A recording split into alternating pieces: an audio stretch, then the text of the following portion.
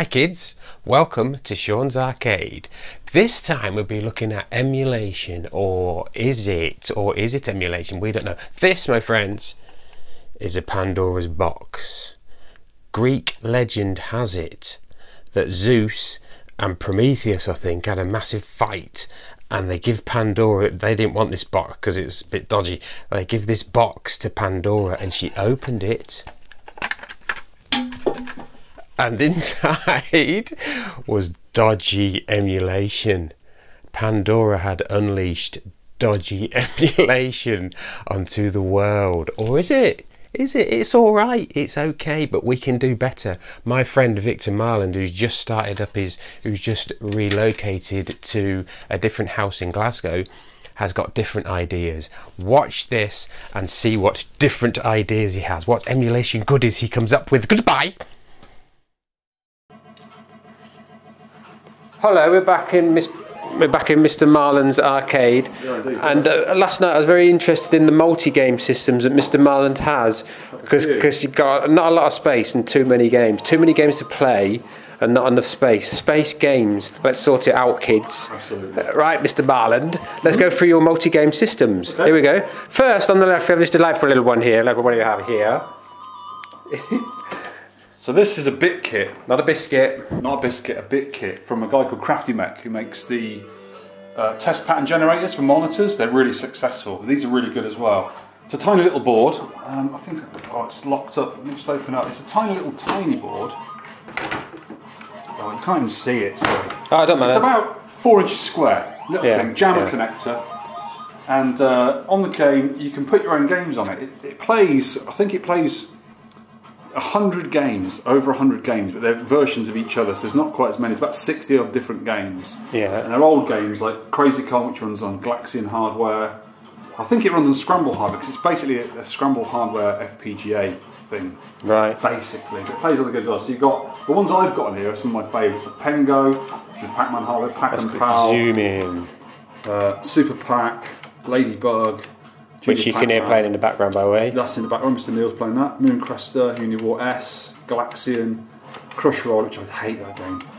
Tasmania really like that one. Armoured Cars game, Jump Bug, Frogger. You sort of get the era of early 80s games, Anti-Elizabeth, that sort of stuff. And you can, there's a few little settings on there. You can play like the turbos on some of the Pac-Man games as well, which is quite good.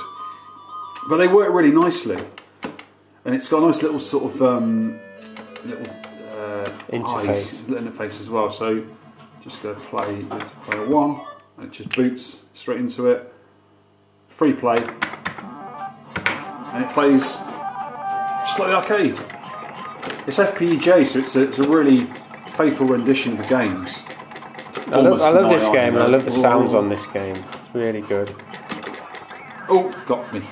Right. Just press the double buttons to go out of it again. That's that one. Really worthwhile getting that one. This one is, I like this one. It's a multi-game system from, what's he called, sorry? This is Phil Murray, UK VAC, friend of mine, really good bloke, really clever. This actually works on a SCRAMBLE board. Nice. An actual original SCRAMBLE PCB. So it's a couple of little add-ons for it, and he's made extra games for it recently. So he used the ROMs on there, and you add the ROMs to it. I think it's the ROMs, the sound ROMs and the colour proms you put on the board, so you burn them separately. You've got to have an EEPROM burner to do it, which is cheap from eBay, about 30 quid nowadays for a mini bomb. And you put the games on there, and it's got this many on there so far. He does time to time update them, and I hope he does some more soon, because the games are brilliant. You've got Super Cobra, which is like Scramble, Turtles, one of my favourites, Amadar, Frogger, Konami the End, Rescue, double twin stick game, Tasmania, really cool game. Got the twin stick. I did custom panel down there. I really like playing Rescue and Minefield. Armoured Car Anti, and the last one he updated was Lost Tomb. And you can obviously use settings as well. But I mean, this is actually on hardware, so this is hardware. Yeah. It's just changing the EEPROMs, the colour proms, and the sound to work on the same hardware. Because all these games work on SCRAMBLE hardware or very similar hardware. So I think what Phil did as well is on Frogger and Minefield and Rescue, he uses slightly different hardware to do the background colours, because Frogger's a split screen, blue and black. Yeah. And what he did is he actually borrowed a board of mine, which was an original Rescue board, and he made a little board up for it which emulates, or I think it's a copy of that board that did the hardware to do the gradient fill. So if you look at Rescue now, put some coins in. Boom. It's got the radiant colours, because before it was just quite thick lines. Yeah. Now he's got the gradient in there, and Frogger is the full blue and black. So again on this game, 2 buttons together, and it goes back to the settings. I play this probably more than anything in the arcade. Yeah, it's got a lot of favourite games. Yeah, a lot of your favourites, and there's some classics on there like Scramble, Super Cobra. Titles! You like the titles? Titles. And what have we got over here? I'll let you get through. So right in the corner. This is a lovely machine. This is have you got the Q-Bert side out on as well? I can't remember. No, there's no side out. It's just the marquee, the bezel bit, and the control panel. But I've actually got a 4-way in there, rotated to 45, because it just plays the Q-Bert games. Because this is the Mylstar FPGA board inside. I've heard of that one. So the FPGA on the bit kit has actually got an original Z80 processor on it, and this has got original 6809 processor on it. Right. And another one I've got, Shaun, I've got in a cab at the moment, is that one there. This here is a Berzerk one, the BZF. Oh, so it's Berzerk, Frenzy, and Berzerk. Slow bullets, fast bullets. Fast bullets and Frenzy, and that is absolutely spot on. It's really cycle good. count perfect, isn't it? Yeah, I think they did 1 million clock counts on it. They timed them with a proper board. It was exactly the same, 1 million clock counts. So it's really good, that one. That's amazing. That's a lot. But this one is the Mylstar. It's got some other software on it as well, which I've turned off because it doesn't work with the controls I've got. Like Krull and stuff It's like got that. Krull. It's got, I think, 3 Stooges. It's got Mad Planets, which I'd like to make a control panel for one day with a stick and a spinner. It's a really good game, and it works on here. So the games that work with the 4-way 45-degree angle joystick, Q-Bert, Mellow Yellow Q-Bert, which is like a branded version of the custard. Yeah. Faster, harder, more challenging Cube, which is really our version of it, and Q-Bert's Cube's really cool. So this has got, and also what I did with this one, on the board there's an extra connector, and if you buy a pinball knocker, you can attach the knocker like Q-Bert had. So let me just, you might be able to pick it up with your sound if you put your sound right in the front of the cab here, because there's a knocker behind this part of the cab. Right, let's try it. So what I'll do is I'll just kill Q-Bert on purpose. My bad playing usually kills him on purpose anyway, but I'll chill him. So if you just jump off. Yeah, very loud. Yeah, that's. So it's just a knocker that hits the wood. I think I put a little bit of sponge in there to make too much noise. So you've recreated the knocker in the original cab? Yeah, the original cab would have had a knocker. Even the rare cocktail Q-Bert's got a knocker in it as well. I think it's got one either side actually. Wow. And you just press the 2 buttons together, I believe, to get out of it back into the. And you just nice. That's FPGA. Really cool. But this is the one most people I think will be familiar with, which is a MAME setup with GroovyMame, but it's not a JPAC as I understand it, is it? It's something else. I used a thing called an arcade ASD, which is very similar to a JPAC, which is it interfaces the controls to the PC. So you've got the joystick and the buttons, and I've actually got a spinner on this one as well, which is interfaced to a mouse. And it's just horizontal games on there. But I have another one got of your well. custom panels, aren't they? I made the panel, yeah, because I'm an engineer who makes stuff like that. Lovely. So you've got 2 joysticks for Robotron, single joystick with 3 buttons for most JAMMA games. Yeah. And a spinner obviously for Arkanoids and Camel Try and all that sort of stuff. Yeah, so that's brilliant. And on here, we've got loads more. Yeah, it's playing a board, it's playing original mouse at the minute, which I'm really into. Which is not a multi-board then? No, that's an actual, if you can see PCB down there, kids, that is a MiSTar PCB. Very hard to track down. Mr. John Porches found that. Yes. And awesome game. That is a vertical version of the ASD horizontal. Yeah, the thing behind that board, it's just got the board plugged in at the moment, is the same system, but a vertical system of it. Right. Just with a normal sort of vertical setup. 1 joystick, 3 buttons. Excellent. Now we're moving on to MiSTer 20-5 socks. Yes. Look at these. Look at them. Aren't they lovely? They're from Sock Club. They're beautiful. Socks. Sponsors Shaun Holly. He's fine with his masculinity, aren't you, Mr. 20-5? Those are beautiful socks. You leave that lad alone. Here we go. This is I love playing this machine here. Is that multi? Yeah. This is an Asteroids Cabaret original. I did a different control panel on a different coloured screen. It's like blue, made it a little bit different. I think this is nicer to play than the upright. It feels really good. So at the moment, that's got, as you can see with those little spaceships, that's Asteroids Deluxe. Yeah. If you press 2 and 1 together, you get Lunar Lander. Yeah. You can actually play it with the thrust button. You use instead of using a big thruster. Yeah. You use, I think, the hyperspace. You just tap it, and apparently it plays quite well. But I don't play it because I hate the game. I think it's all right. Yeah. And press it once more. And it's back to Asteroids. Oh, we got number 2 last night. Look, woo, that's crap score. So that's a really good one. That is a tiny board that fits over the main CPU 6502 in there, and the 6502 goes on top of it. So that is real hardware running that as well. And this one is also real hardware. This is very loud, but we'll go for it. Quite loud, this one. But this is an original Space Invaders trim line, title trim, which is the cabaret version of it. Yeah. And look at that little marquee down there. It's so nice. Trim line, yeah. A bit of fluff on it. And this has got the Braze multi-kit in it. So you've got normal Space Invaders, Space Invaders Deluxe, or Part 2, we've got it over here. Lunar Rescue, favourite of ours. Yeah. Is this one of the oldest kits? I think it is, isn't it? It's one that runs in one of the oldest hardware. I don't know when it was actually first made, but it runs in 1978 hardware, the original board. But Lunar Rescue is a favourite of ours. All black, because this is a black and white screen one, it all runs black and white. But if you've got a colour machine, it will work in colour. It works the colours out. Ah, like MAME does with like Lunar Rescue and that. Yeah. So you've got Balloon Bomb, which is quite a fine game. Jack Prospector, another Space Invaders clone. Space Laser, which is a fun little game.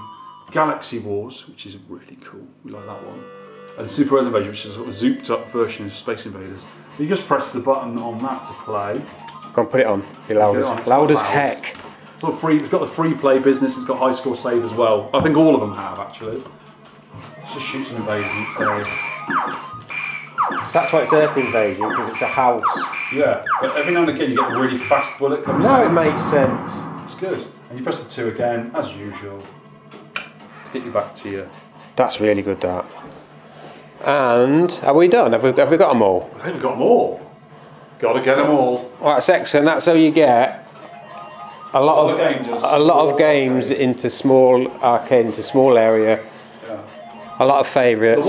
Proper hardware. The one I would like 90% proper hardware. Yeah, go on. Is the Williams one, the multi-Williams. JROK. Yeah. Because that plays like Defender, which you obviously need a panel for, and Robotrons, and they play them really well. Does it Joust as well? I think Joust, yeah. Bubbles and MySTar. Some games there. Some good, very expensive games there. So it's a cheap way. I think the boards are quite expensive to buy, but it's a cheap way of getting hold of those expensive games.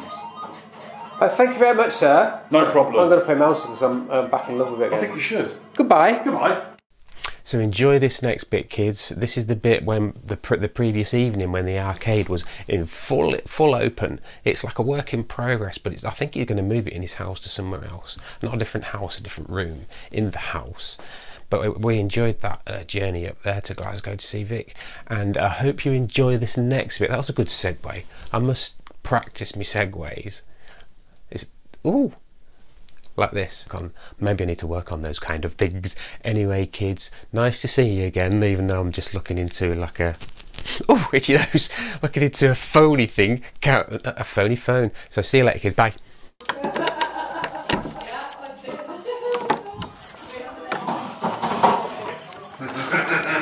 How's that going then, Vic? Not well. Hello and welcome to Victor's Arcade, a work in progress, as you can see with the 2 Jellico ponies over there. Hello, Mr. Marland. Hello. How are you doing, sir? Okay. It's my podcast host, Victor Marland, who you saw on a previous video if you watch any videos of mine, but it doesn't matter if you don't, because they're not great, are they? But they're alright. So let's have a look. It's Mr. Porchy. Hello. Alright. Yeah. He's playing Frogger on a ISIS. Vic's got 5 ISIS cabs. And it's not the, it's not the terrorist organisation, is it? Oh, hell no. Sub-Electro made of the UK cabinets. They were. Yeah, and they were called ISIS in the 80s, weren't they? Sub-Electro ISIS cabs, yeah. And these are really cute little cabaret things. The ones I used to play in the chip shop as a kid. Did you? Yeah. These exact ones? Yeah, not these ones, but they're very similar. Just press that there, look. That's a Mr. Driller marquee, and that's Mr. Driller. Is there anything else? A G. Mr. Driller, is there anything else in it? Is that going to be dedicated? 1, 2 and G. Three proper boards. Yeah, and I've also got a Neo Geo MVS with Puzzle Bobble and other puzzle games like Tetris. On a Joy Kid. On a jammer switcher. Yeah, maybe just turn it over inside. Tiny. I bet there's a Frogger there. What's that? 8-bit kit or something? That is the Bit Kit. Crafty Mech Bit Kit. I've never heard of that before. It's good. It's got loads of cool old games on it. That's got. What's it got on it? I forgot. Games. Stuff. Games and stuff. Games and stuff. Frogger, Scramble, Pac-Man, Galaxian, Gallagher. Oh, Uniwar S. Yeah. Loads of good old ones. Mr. Porsche there. Hello, Mr. Porsche. We've just been out for an Indian. It's very nice. Oh yeah. And that one next to it has got the Phil Murray Konami-Stern kit in it. So it plays lots of cool old Konami and Stern games. Scramble. Super Cobra, Rescue, Minefield, Frogger. Loads of cool ones. That's good. That's Tomb. That's weird. It's a weird game, isn't it? Don't like it. Then we got. There's my Bosconian cab, but my Bosconian board doesn't work at the minute, so I just popped a Pi in there that was playing it, but I decided to put Higamaroo on there for a bit. Higamaroo, where's you? Badum. And Qbert, little dedicated Qbert. This is very good. FPGA in it. You've got side art on it and everything, haven't you? Not side art, but it's got the main artwork and stuff. And it's got the knocker installed as well, behind there. So when you fall off, it goes dunk. That's very good. Oh, thank you, Bert. Very nice. You got Mr. 20 to 5. What time is it? 20 to 5. And this is a Pi as well, isn't it? No, there's a PC in that running main track mode. Oh, that's right, that's right. And normally this next to it, the vertical one, has as well. Yeah. But Mr. Porchy's brought on a proper, if you can see down there, that is a proper Mylstar PCB. Very rare game. Nothing special about the board, but it's a proper one. It runs Mylstar, which you're the world champion of, Shaun. Yeah, I got 230,000 earlier on. on. The second game, which beats the old Twin Galaxies. 336 is my highest score. Yeah. And you got your 2 work in progress Jellicos here, haven't you? Yes, they're the same machine as the one next to it. They've been powder coat painted already, and they need some new tubes. The tubes in there aren't very good. Tubes. This is the wall mount on a Black & Decker table at the moment. It's not on a wall. I wouldn't trust them on a wall. Yeah, that's a really nice German ladybug game. Very heavy, aren't they? Yeah. Yeah. Awesome little game though. Such a good game to play in that cab as well. It's a really nice angle. Let's have a look at talking of nice angles. These are like they're steel made, aren't they? The Jellico pose. Yeah, they're really heavy. And they're like, what degree is that? What do you reckon? It's about 50 degrees. It's perfect, I think. It's really good. Nice angles to play at. I like them. They're really sought after, aren't they? Them. Yeah. There's not many around. And we've got over here 3 cabarets. That is a Phoenix Taito trim line. A rare one. Not many of them around. Europe only, I think they came in. Very nice. I like the marquee bit. You won't call that, but you call that a marquee along the bottom. I suppose, yeah. It would normally be above the screen. Yeah. You've got an Asteroids Mini next to it. I prefer playing this. It just feels better. It's got the Braze kit in it. It's got Asteroids, Asteroids Deluxe, and Lunar Lander. Nice. It's nice. And in the corner, Taito trim line again, Space Invaders, and that's got the Braze kit in, which has got all our favourite games like Lunar Rescue, Space Invaders 1 and 2, Jatra Spectre. Don't know what that is. Is that Space Invaders? Yeah, it's a French version of it, I think. If you press both start buttons together, go back to the menu, so it's got those games in it. Space Laser's quite good. Have you play that? Oh, put it on. Is that the one with the big long laser? Yeah. You've got to shoot up through the middle of it. I can sort of play sideways. You're trying to get your opponent at the top. Do they all have the Space Invader sounds? Yeah. They probably didn't in the arcade, did they? Or did they? Not sure. If they were dedicated games, probably didn't know. Because you've got to wait for your fuel to go all the way back up before you can fire right across the screen like that. Oh, he got me again! Damn it. That's a stupid game, I'm not very good at that. I love Lunar Rescue. Galaxy War is a good little game as well. And Super Earth Invasion, which is quite a funky version of Space Invaders. It's quite a fast version of it, that one. It's good. Super Earth Invasion. Yeah, that was a cab I was after for a very, very long time. Space Invaders Trimline, yeah. Yeah, awesome little game this. Looks really nice next to the other one. 1981 Taito. And we've got your favourite game here ever? Games, yeah, Dig Dug. Is it your favourite game ever? One of them, yeah. It's the Euro version. It's just got the basic side art on it. It's just got the wooden side art. It's sort of a full-size machine, but it wasn't really classed as a full-size. Oh. Love a bit of Dig Dug me. Oh no, sorry, I don't. Sorry. You don't, you're rubbish at it. I'm rubbish at it. And this is, what's this going to be, Vic? This is going to be a dedicated shooter, really. A vertical shooting machine. I'm going to put Star Force in it and Gemini Wing and some simple games. Oh, but it's a work in progress. I made it from scratch, that one. You see the biscuits on top? Yeah. Oh, let's point at the biscuits. There. Pointy biscuits. And that's it. You've got two wall mounts in the other room where the girls are having a glass of wine. Let's play his favourite game. Nice. Yeah, that is a good game. No. That's a good game. Mylstar. Proper board. Awesome game. It's very nice playing it on like real hardware. It is, isn't it? Yeah, it's a really privilege good. to do that, actually. Yeah. How much was that board, John, did you say? 100 quid? Yeah. 100 quid. Bargain. Half the price. And John's very, very cleverly decoded it, hasn't he? And taken the bats off for you. The Not on this one, no. Not on this one, but on hopefully I'll do a little version of that. On the MAME. On MAME is, and stop the kill screen. It kill screens at level 6. Yeah. But some aren't that good. Shaun's getting far. I can do on save states, but not in normal play. There you have it, kids. There's two other wall mounts in the room, like I said. Yeah. It's a nice little space, this, isn't it? Well, yeah, it's going to be bigger when we get the house done properly. Oh, you're going to move it, aren't you? Whoops, yeah, don't tread on that. I'm going to use the big front bedroom for the arcade, officially. And that'll be my nerd room as well, so I'll make stuff in there. We are nerds, aren't we? Oh, yeah. Oh, yes. Wes, thank you very much for inviting us over. Pleasure. It's good to have people around. And we're going to have a very good evening. But it's went very late now anyway, isn't it? We've been out for an Indian, that one nice. It's getting on, isn't it? It's bedtime. Neil's got his Percy Pig pyjamas on already. Yeah, let's look at them. We did have one at 9 o'clock, man. Yeah, bit embarrassing in the Indian, that, wasn't it? Yeah. Why's this guy got his pyjamas on and he's having a curry? Oh, thank you, kids. Bye.